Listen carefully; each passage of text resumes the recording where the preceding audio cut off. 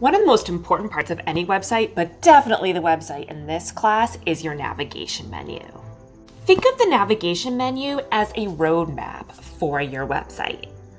What you put in your menu is an indicator of what you have identified as being very important about the content of your website, and what you imagine might be of interest and of use to your potential audience. You will notice that all of the WordPress templates that you might be using this semester contain a navigation menu that has either 3 to 4 to 5 categories in it. These categories represent the skills and dispositions I've been asking you guys to think about a lot in this class. My argument is that these are things that you've been developing during your time in college, and I want you to be able to articulate that to other people and demonstrate it. Ultimately, what you'll need to do in this class is remove the fake categories that I put in the navigation menu in your template and replace them with ones that actually make sense for you and the reflections that you've written in this course. So why is all of this important? Because the categories you use in your navigation menu are going to be the way that you help draw connections between the different reflections you've written this semester, and thus the seemingly sometimes random activities that you've done while you've been in college. You'll be making those linkages clear both to yourself and to your potential audience.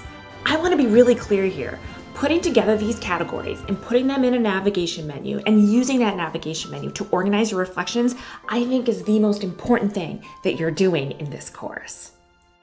So here's one of our templates, white and black, and you'll see the navigation menu across the top. And let's say I click on problem solving. What this website then tells me is that there's 3 activities that I, as the imaginary student, have been a part of that have been about problem solving.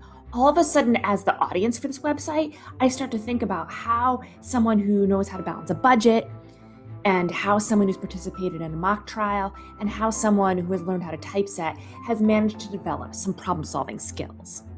Now let's look at the back end of white and black. If I go to all posts, I will see the 6 reflections that were put into this template, and you'll see that they have been assigned to these different categories. One way to change this is to simply go to Quick Edit, and here is a way in which you can quickly check off which categories are associated with which reflection. But how do you change the categories themselves? In this particular template, if you go to Categories under Posts, you will see the 4 categories that I have assigned in this template. You can edit and delete these, or you can add new ones right here. But how you change your categories in any given template is going to completely depend on the template. In this case, I'm in the back end of John Doe. And here, if I want to mess with the categories, I don't want to go to Posts, I want to go to Portfolios.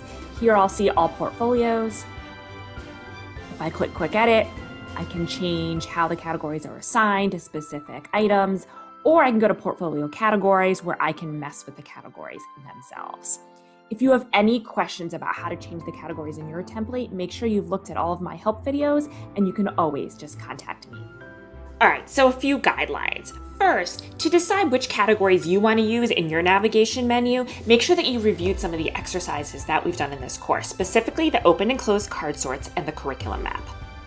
Also, review what I have written at the top of each of your reflections, because I've usually suggested at least some additional categories there. Ultimately, aim for 3 to 5 categories in your own navigation menu, and make sure you followed these 2 rules. Each category that you use should have at least 2 reflections in it, and each reflection that you write should be tied to at least 2 categories.